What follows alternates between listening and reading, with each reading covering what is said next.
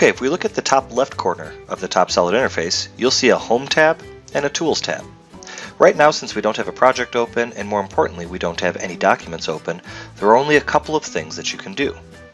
You can start a new document, you can start a new project, you can browse your Projects Explorer. This will open up a list of all of the projects that I have created within TopSolid. I could browse my libraries, or I can import another project. In this case, let's create a project. So I'm going to start by clicking New Project. Here I'll choose Blank Template, so it's just like your TopSolid is out of the box, and I'll call this My Project. Why not? The name of the project is just representative of the work that you're going to do within the project. This project will open on the right side of your screen.